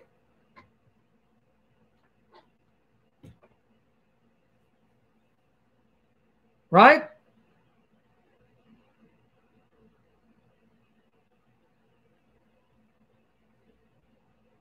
With the proliferation of Bibles, though they'll tell you that is a blessing, it's also a curse and can be used by cultists and anti-Trinitarians as tools of the devil to get you to doubt the Trinity and deity of Christ. In fact, you remember that link I gave you to the James White debate with Patrick Navas, N-A-V-A-S? I gave the link earlier, and we'll put it in the description box.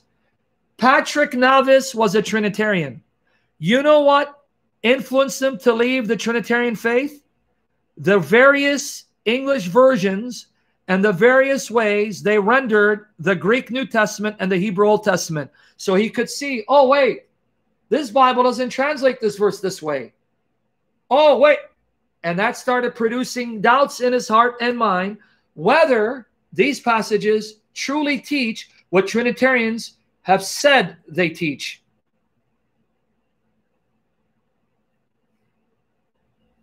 You with me there? Now let me give you one final example, and I hope you're blessed tonight, and you save the articles and the links, and go back and re-listen to this until it becomes second nature. Upload it to your YouTube channel. Upload the articles to your websites, make clips out of this, study the information to become second nature by the grace of Jesus, so you can know how to protect yourself from deception and protect the babes in the faith. So they have no doubt that the Bible, correctly translated, shouts, the God of the Bible is the Trinity. Jesus is God Almighty in the flesh, the God-man, and he is real, he lives, and the Bible is his word. Okay? Now let me give you one more example. This one has two issues with it. Are you ready? One more example. This one has two issues with it. Now I need your attention here. It has two issues with it. One issue is that there's a variant reading. Some of the earliest copies of the Greek don't have this particular phrase. And two, the second issue is, even those Bibles that include the variant reading as part of what Paul originally wrote, don't translate the preposition the same way. What do I mean? Let's start with the NIV, Ephesians 3, verse 9. Ephesians 3, verse 9.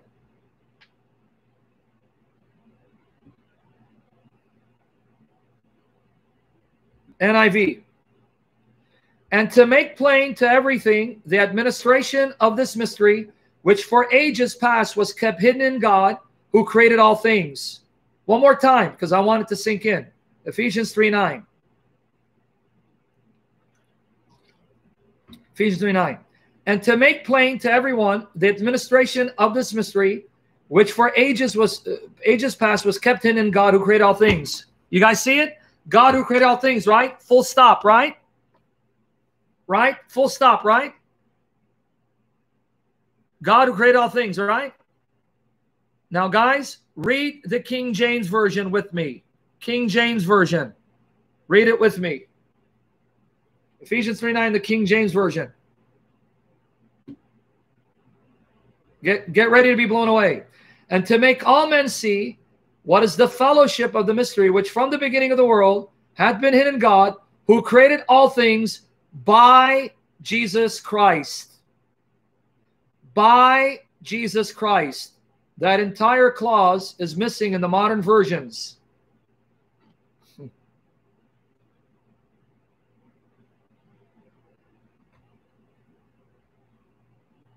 Post the King James Version again.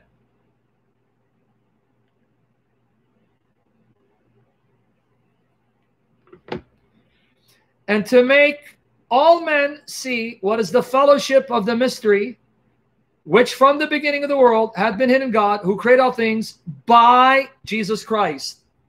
Now, listen to this. New King James, Modern English Version, since they're based on the same family of manuscripts that produced the King James, they too have that extra clause, but they don't translate the preposition the same way. Now let's see how the New King James renders it. Ephesians 3:9.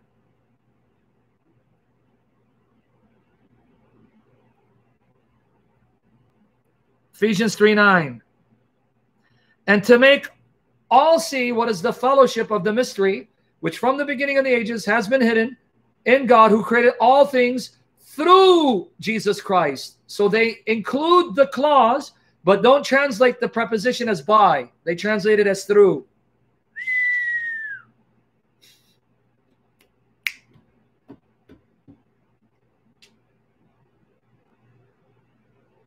Now let's look at the Modern English Version, MEV, Modern English Version. Exactly, Kenneth Samuel. Wait, hold on your questions. Modern English Version. And to reveal for all people what is the fellowship of the mystery, which from the beginning of the ages has been hidden in God, who created all things through Jesus Christ. There's that through again.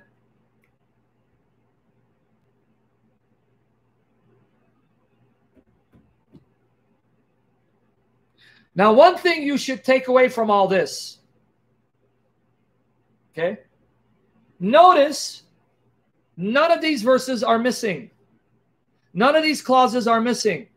Meaning, though some manuscripts don't have them and some English translations omit them, Other manuscripts have these clauses and words and sentences, and they're preserved. In other words, even though it's shocking you, step back for a moment and realize, because God is almighty, all of these clauses and phrases are preserved in the manuscript tradition. Nothing has been lost. So the debate now is, are these additional words, or are these words that though may not be found in some of the older copies, that doesn't mean it didn't exist in the older copies, because we don't have all the copies that existed at that time, right? But we have ample copies showing that this clause must have been there from the beginning, and therefore it's preserved in the King James Bible. So even though some versions don't have it, it's still there preserved, and you have access to it. And remember what I said yesterday. Let me repeat it again. You need to go back and re-listen to last night's session. You got to listen to it. What did I say? If God is active in history, and he is, and he's active in overseeing the church and guiding the church, and he is, because he's faithful and he loves this church, the spiritual body of Christ, then God would make sure, at least with the rise of the printing press, where Bibles could now be mass copied, mass produced, and then mass distributed. Because prior to the printing press, you couldn't do that. Then God, who is sovereign, would guide the church to the right set of manuscripts that he wanted them to have access to collate, to translate from, to produce a Bible for mass production, right? And make sure that whatever readings was chosen were the readings that God was pleased with and honored by, in order to form that Bible that would become mass copied and become the chief Bible for English-speaking churches for over 300 years, and that's the King James. This is why I said, on that principle alone, I may not have ample manuscript support for many of these readings, right? Because we don't have all the copies of the books of the New Testament that have ever been produced throughout the centuries, because many of them have disappeared. Many of them were destroyed and burned. So just because what we have now that has survived, that are early, may not have these readings, that doesn't mean these readings were not there in the copies and were not part of what God originally inspired the authors to write down. You with me? So because God was pleased to make the King James translation the chief translation, unrivaled for over 300 years, and even till now, it's the bestseller next to the NIV. And they've even taken surveys that of all the Bible versions, those who have King James, those who actually have a King James Bible, people with King James Bible actually read their Bibles, unlike those with modern versions.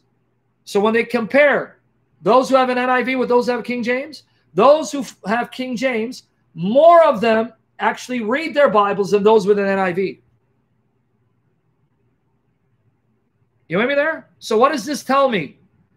God has blessed this translation, honored this translation, and don't you dare tell me that he bless and honor a translation with readings that you scholars are telling me are defective, not inspired, because then you're telling me that God allowed this translation to contain readings that are not inspired, misleading masses of people to quote these readings as the words of God, and God did nothing to stop that, but actually allowed this translation to be the king of all translations. No, I can't believe that. I can't believe that for a moment. That's why my policy is, if it's in the King James Bible, it must have God's approval, backing, and blessing, which means those readings must be part of what God inspired originally. And any version that diverges from it and doesn't read the way the King James does, that version, even though it's still technically the words of God, if it's correctly translated, because over 90% of those versions are in agreement with the King James, because these versions translate the same Greek manuscripts over 90% of the time. Still, because they lack a clause or a phrase or a word that's not in King James, that translation takes a backseat to the King James. This is why I'll never question any reading in the King James. That's my conviction. That's my belief. That's where I stand, and so be it. I don't answer to men, I answer to God.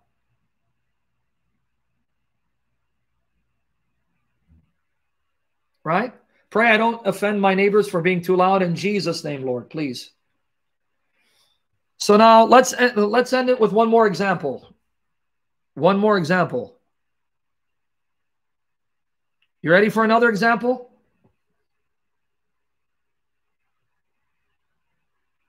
I'll give you two more examples. How about that?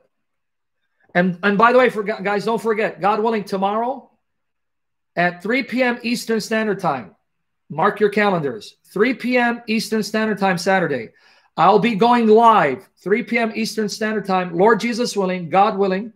I'm live with David Wood, an apostate prophet, on David Wood's channel. So make sure to show up. Hopefully the day will come. We'll get over 1,000 quality people watching these live streams. Pray that the Lord will use this channel, guide me to speak truth without error, and give us the power to live his word perfectly and love his word perfectly, proclaim it without shame for the glory of Jesus, and that this YouTube channel will be blessed and will keep expanding for the glory of Jesus Christ. Now, let me give you two more examples, and we'll call it a night. No, not Philippians 2:6. That will come in a future session, 16:11. Okay? Are you ready? We're going to start with the NIV. John 3:13.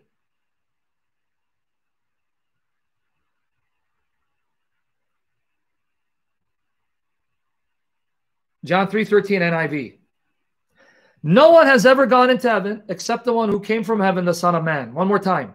No one has ever gone into heaven except the one who came from heaven, the Son of Man. That's NIV, right? NIV. No one has ever gone into heaven except the one who came from heaven, the Son of Man.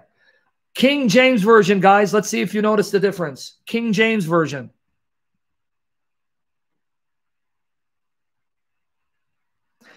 And no man hath ascended up to heaven, but he that came down from heaven, even the Son of Man, which is in heaven. Whoa.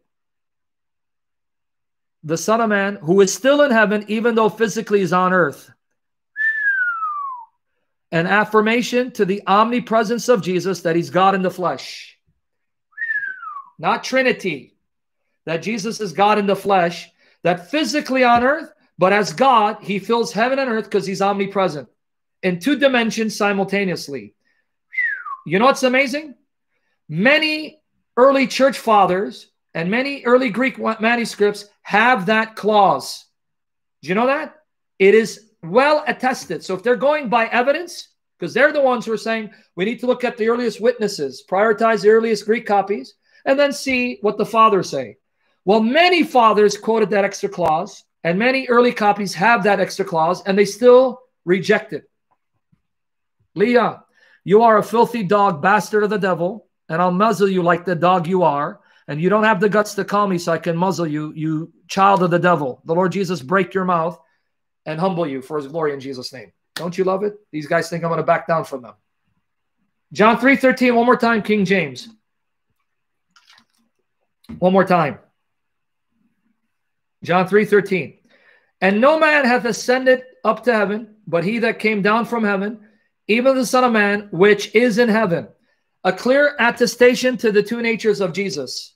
That Jesus is God, who is man, and as a man in a physical body, his physical body is limited to one location. But as God, he's omnipresent.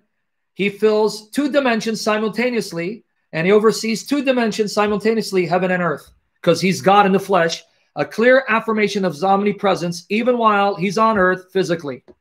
Just like Jesus is omnipresent now, filling heaven and earth, while physically, bodily, he's in heaven. His physical body's in heaven. But as God, he's in heaven and earth, filling all things, overseeing everything.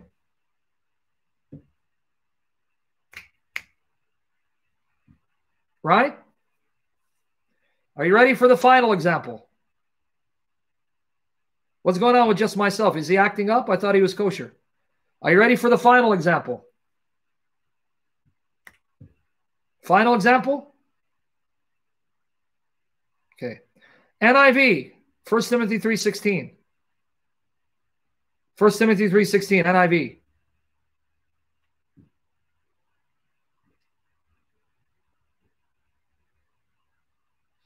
Beyond all question, the mystery from which true godliness springs is great. He appeared in the flesh, was vindicated by the Spirit, was seen by angels, was preached among the nations, was believed on in the world, was taken up in glory.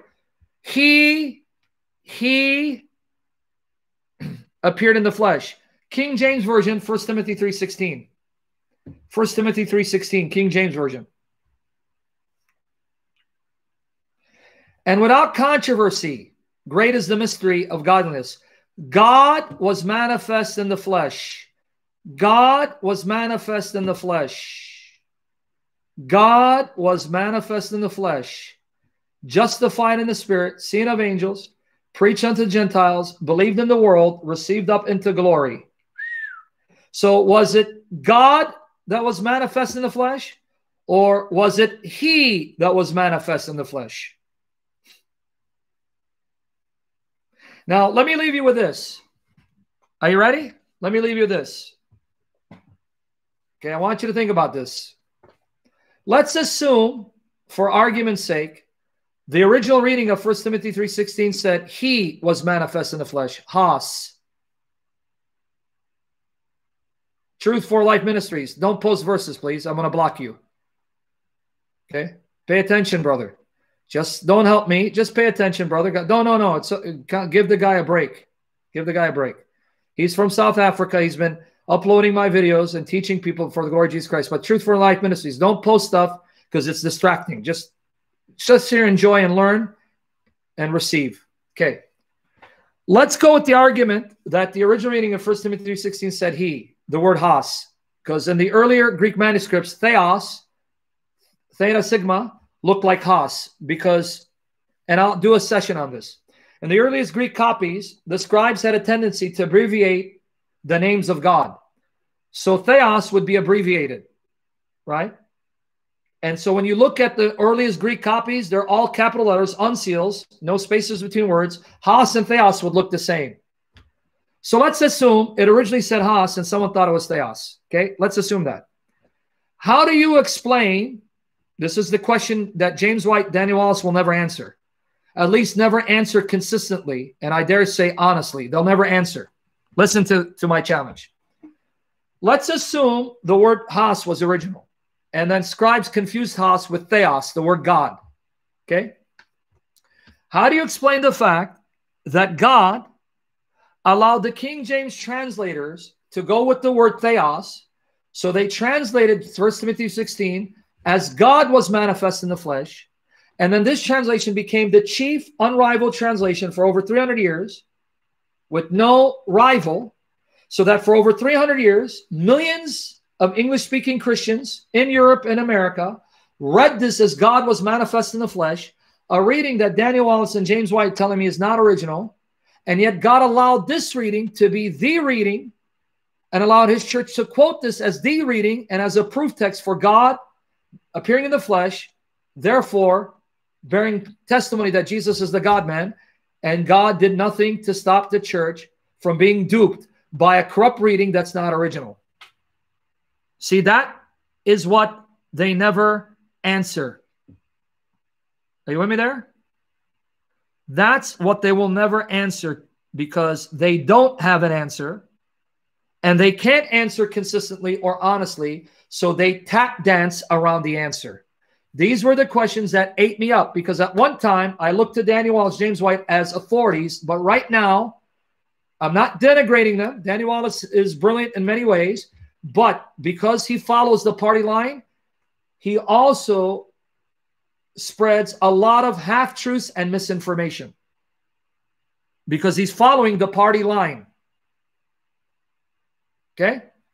So this is why I believe in the goodness and faithfulness of God and guiding the church in such a way to choose those manuscripts that he wanted them to translate from, those versions that he wanted to translate from, to include only those readings that he wanted to be there, producing the King James Bible to this day, a bestseller.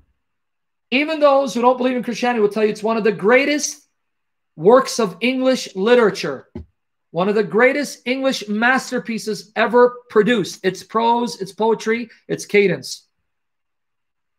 God is definitely honored by the King James, definitely has blessed the King James, has definitely backed up the King James. That's why I accept all of its readings Whether there's manuscript support or not, the fact that God has honored it is good enough for me to believe by faith that those readings must have been there in the earliest witnesses and must have been what the original authors wrote down by inspiration. Otherwise, God would make sure it wouldn't form part of the Bible that's become the king of all English translations. That's my belief. That's my conviction, and I stand on it. Christ has died. Christ has risen. Christ will come again. And Jesus Christ is Jehovah God Almighty in the flesh, one with the Father and the Holy Spirit. The triune God lives. And the Bible, he is preserved perfectly. And the Bible is the voice of the triune God. And it's miraculous, divine in origin, perfectly preserved for the church and a dying world to know the God who exists and who loves them and is provided for their salvation in the person of Jesus Christ and by the blood of his cross. And he will return physically, bodily to judge the living and the dead. Maranatha. Amen. Come, Lord Jesus, we love you. Pray for me, my daughters, that the Lord Jesus will keep them safe, keep me safe, set me free from all these restrictions, from a corrupt legal system, set me free from it, provide for the ministry, and give me the holiness, and my daughters the holiness to delight his heart, and that the Lord Jesus will bring them to me sooner than later, so I can raise them in the love of Jesus Christ. Thank you. I love you guys. Lord willing, see you 3 p.m. Eastern Standard Time on David Wood's channel with Apostate Prophet. Take care.